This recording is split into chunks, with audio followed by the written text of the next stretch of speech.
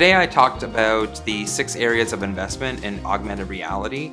Augmented reality is the blurring between the digital and the physical, and there are many problems and challenges that need to be solved both on the hardware and software side in order for us to really move from the 2D wave of computing, which we're currently in, to the 3D wave of computing, including AR and VR.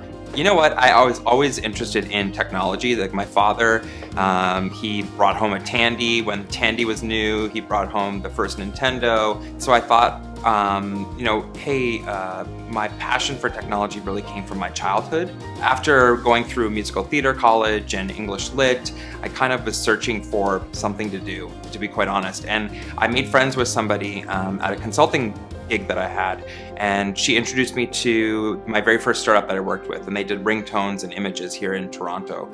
And that taste of working with a startup that was working with a new medium, a new type of technology, had a lasting impression on me, and ever since then I've been working in emerging technologies.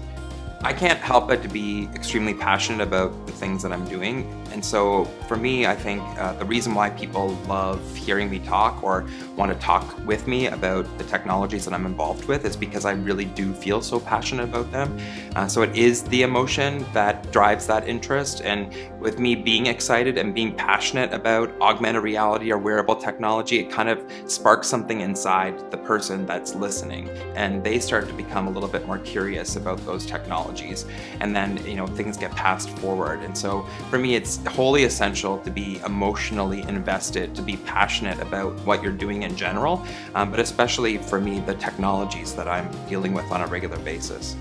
This year, I'm really looking forward to seeing what is going to be happening with mobile augmented reality. And so back in 2009, I was working in a publishing company in Canada, rolling out augmented reality ads in magazines with one of the very first iPhones. And that didn't really go over very well because people didn't know what to do with their phone, let alone what to do with a phone with a magazine ad to see things happen. But now, you know, fast forward to 2018, it's been over 10 years that we've been holding that phone in our hands. And I think people are ready to start to not just look at the phone, but look through the phone.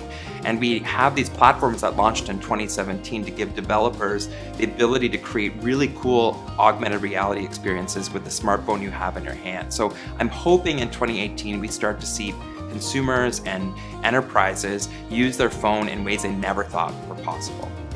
I think I want to be known as that crazy guy filled with passion that obviously loves what he does, because I do, that is here to help, and that is here to help the industry grow, that is genuinely wanting startups to succeed, technologies to happen, innovation to thrive. That would be an awesome legacy.